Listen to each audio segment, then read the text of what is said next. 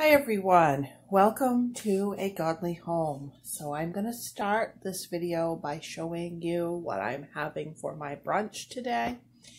And I always eat one meal in between breakfast and lunch, and then I eat supper. So I have boiled an egg for 3 minutes, and this is a 3-minute boiled egg. This was a medium egg. Go a minute longer if it's a large egg. And I am going to take this out of the shell. I've cut right down through the egg with the shell on, you can see. And now I'm just going to take my knife and just run it right around there and pop that egg out.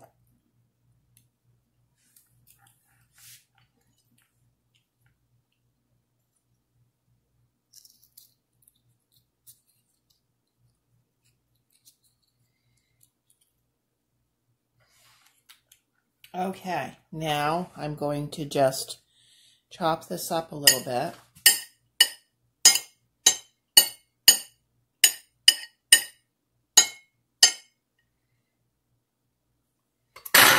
Okay, and then last night I made this Southern gravy. I don't know what it's called because I'm not Southern. But my viewer Becky got me making this gravy, and it's butter and flour and a lot of salt and pepper, and then milk. And I'm going to put that right over my egg.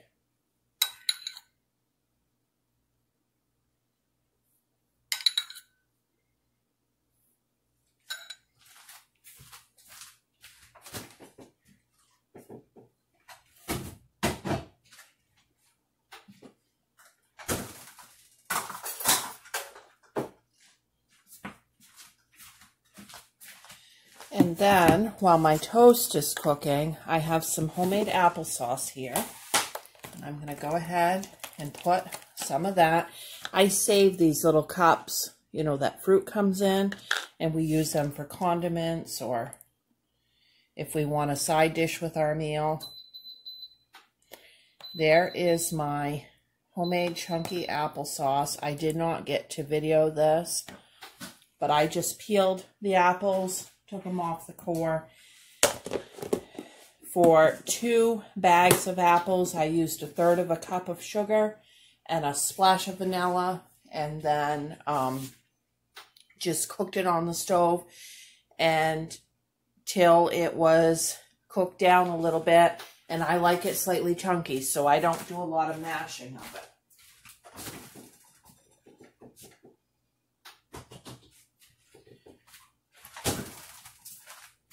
Okay, my toast is done. I've got some of this Challenge butter. Put a little bit of that on there.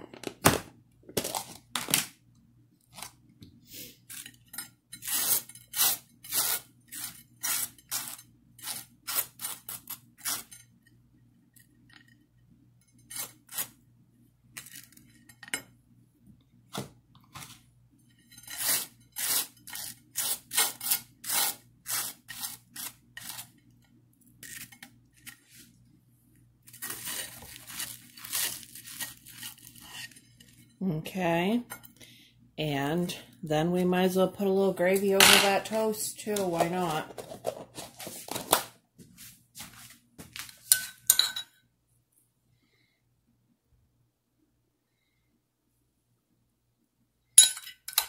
Might as well use the rest of this up. If you're Southern, you can tell me if you've ever done this or if I'm doing this right.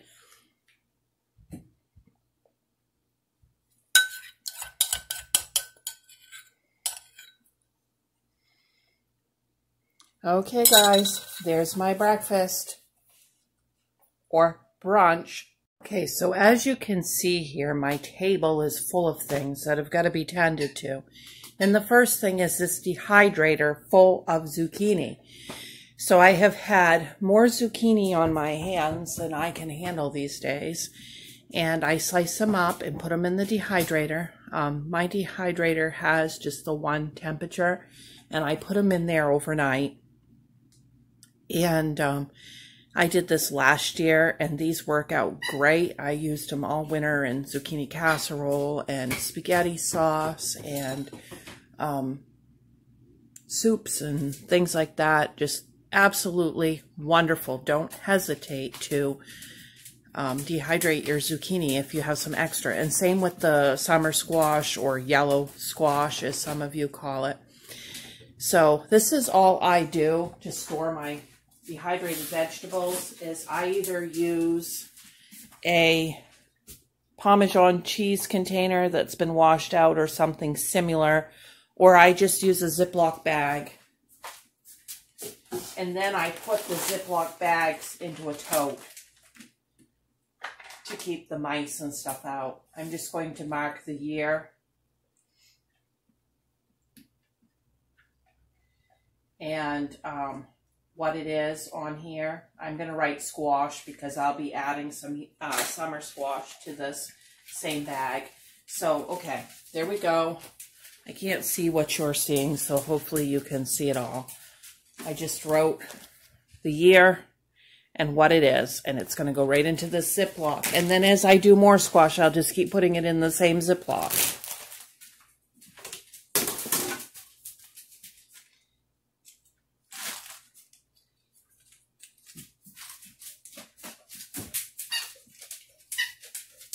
I'm trying to give you a little broader view, which means that I can't see at all what you're seeing. So hopefully this works out good.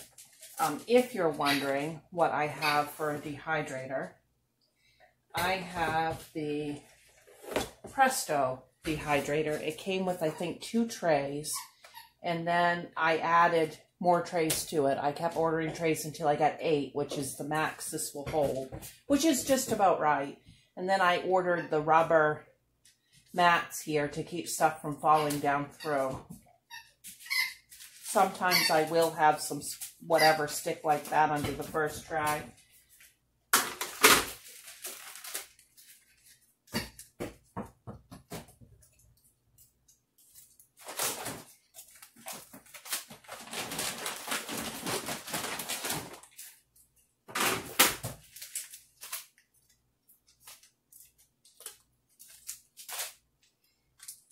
So I use the dehydrated celery, onions, green peppers constantly. I'm always grabbing for those.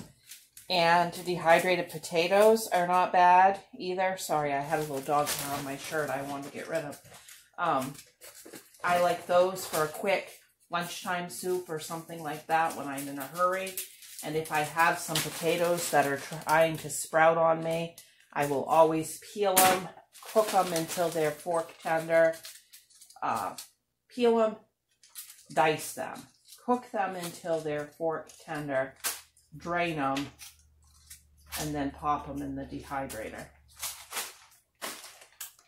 And I've had no problem. People talk about with the potatoes, it's so precise. You can get where they're molding on the inside, and if you don't have a dehydrator that will do adjustable temperatures, I've had no problem with that. I just put them in here and I literally dehydrate them until they are rock hard and they look kind of clearish tan, and they've been just fine. I have some that are over a year old and no problem with them. These zucchini look a little bit dark because I actually toasted them. I left them in there so long. That won't hurt it at all. I find you're better off to go a little drier than not enough, because just the natural humidity in the air that gets back into this stuff is quite a bit. As you know, from like your spice cabinet will be, you know, like me with my onion powder this summer has been all clumpy from moisture getting in. So those are the vegetables that I reach for the most often. But I have done a variety of vegetables. I got this dehydrator last summer, So if you're wondering about what I've got going, what I've tried, what I like, what I don't like, if there's a certain vegetable you're wondering about, then go ahead and drop me a message and we can talk about that. And I just find this stuff is so handy in the winter. I just love having the dehydrated stuff on hand. Oh, tomatoes. I should have said that. I did whole tomatoes that I sliced and dehydrated, and we love those. We didn't buy tomatoes through the winter. We didn't like what the grocery store had for fresh tomatoes. They just tasted strange, not fresh, you know. Like they've been injected or just they had a weird taste. So we ate from those. Now, we didn't like those to eat like on a BLT or something. We didn't like those rehydrated. We preferred them just crunchy. And we used them that way. But like if we had chop suey or spaghetti sauce or something we wanted to put a few in, then we went ahead and did that way too. Okay, now I have in this basket produce that has to be used immediately. I'm going to be dehydrating all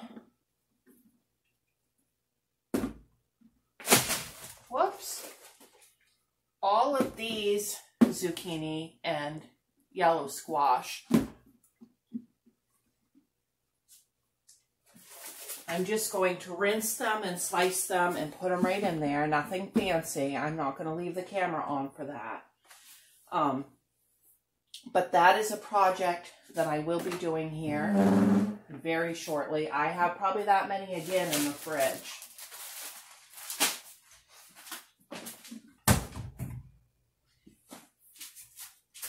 Now, I have these squash that grew in my garden, and I think that they might be missed yellow squash that I didn't notice. But I also grew a variety of spaghetti squash, and I'm not sure what I got going on here. If anybody knows, leave me a comment. If not, then I guess pretty soon I'll cut one open and see if it looks like a spaghetti squash or a summer squash.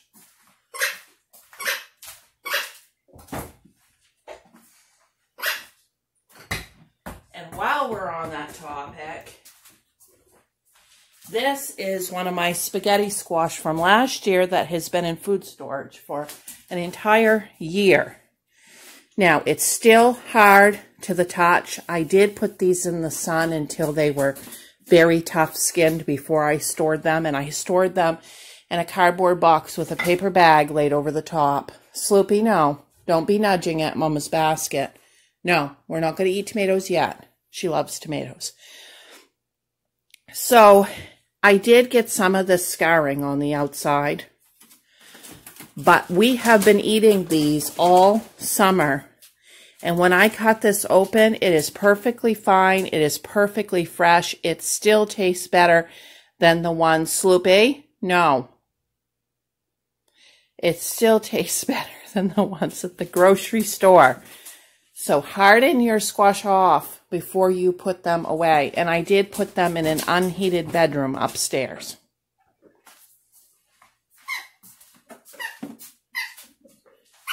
Okay, so the next thing that I'm going to be working on is cherry tomatoes.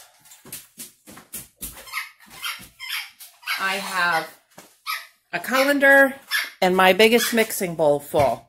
Some are green, some are red. If you have any ideas for using cherry tomatoes, let me know. I don't really like those dehydrated. And I need to pick through these today. But please let me know if you have any ideas other than fresh eating. This is a lot of cherry tomatoes to be eating fresh. Okay, so I will be putting any green tomatoes into this paper bag to ripen off just on the counter. And I'll be keeping watch of them to make sure that they're getting pulled out. I also wondered, and you can leave a comment below, about taking some of those green ones and dunking them in batter and doing like a fried green tomato, but with the little cherry tomatoes. All right, next on my list. These were radish seed pods, and I actually picked them too soon. I didn't realize that I was supposed to leave these until they were fuller and brown. The seeds inside are very small and green still. But while I was researching like what to do with this, I found out these are edible. They can be pickled, stir-fried, or eaten raw, and they are supposed to taste absolutely delicious. So I'm going to go around to the other side of the camera and we'll give one of these a try.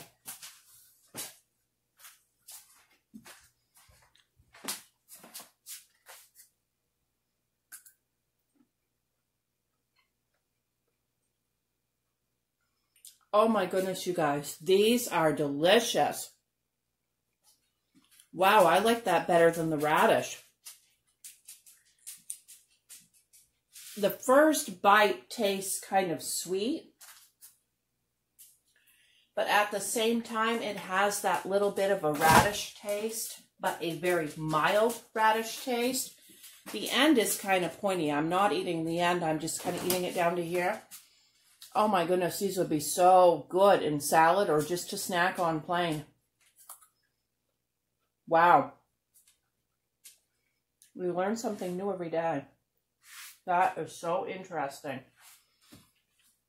Okay, and then also what I have going on.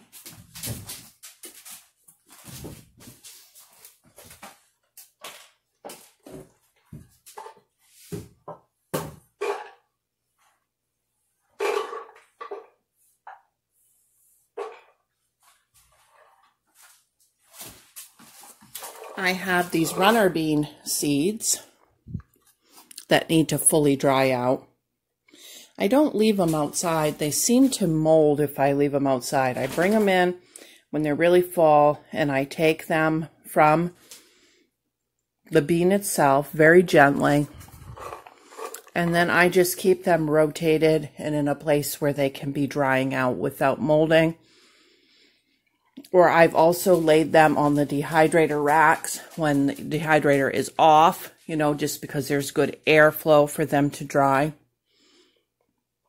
I did this last year and grew my runner beans from them, and it worked out great. I got a little bit of dill seed here that I didn't use that fully dried. I'll get that into an envelope and in with my seeds.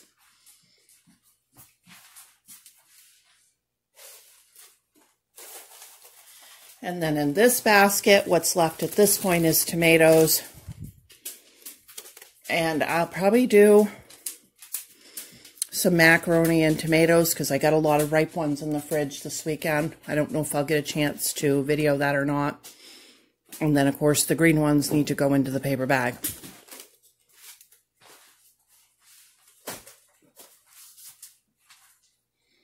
Show everybody how you like tomatoes. You want to show them how much you like tomatoes? You want to show them? Want to show them?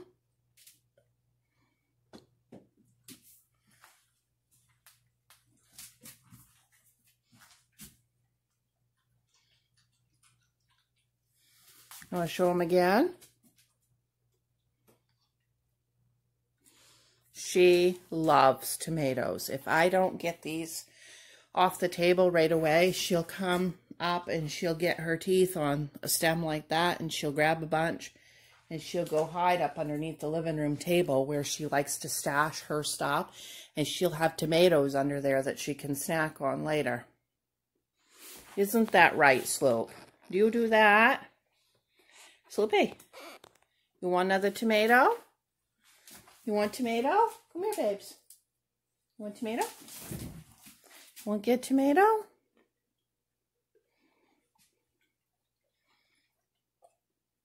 You want more?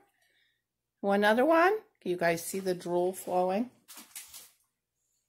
Another tomato? She loves all kinds of vegetables.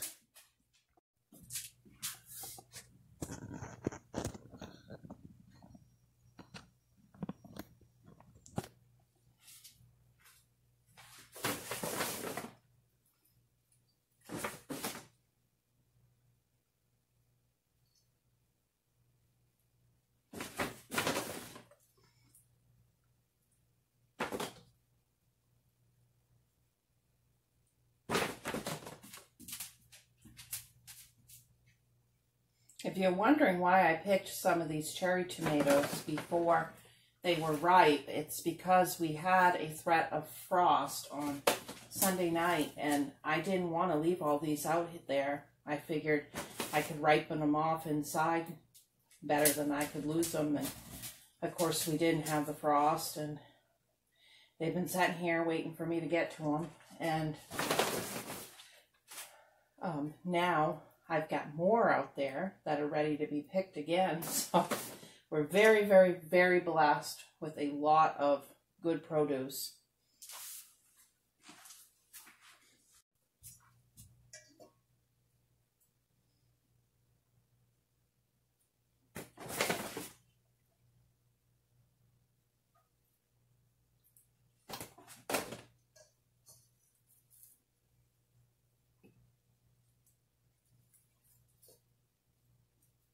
I find that I don't like to wash these until right before we eat them.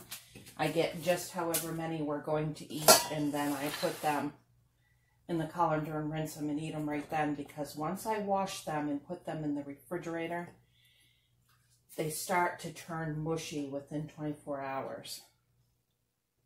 Here's a bad one. So there's a little tip for you.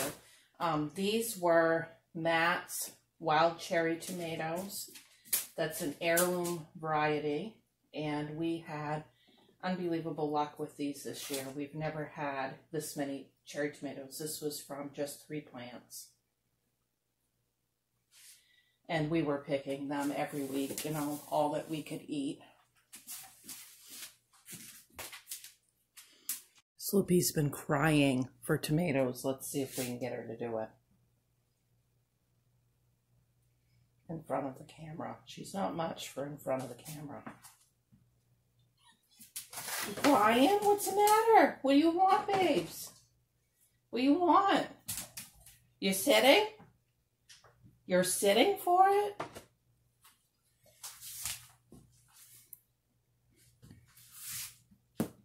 Uh-oh, there goes one.